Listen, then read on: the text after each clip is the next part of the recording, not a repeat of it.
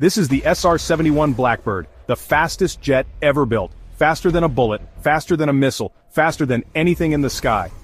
It flew at over 2,200 miles per hour. That's more than Mach 3.3, 3 times the speed of sound. To put that in perspective, it could cross the entire United States in under 68 minutes. But here's the craziest part. The SR-71 didn't even carry weapons. Why? Because it didn't need them. If an enemy launched a missile, the pilot would simply go faster.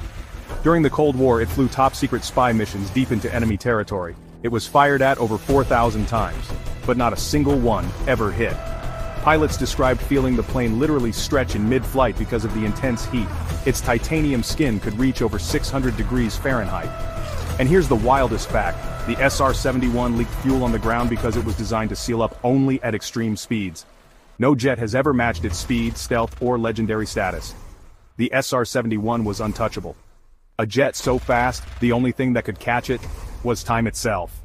Do you think you can survive the G-force in this jet? Let us know in the comments.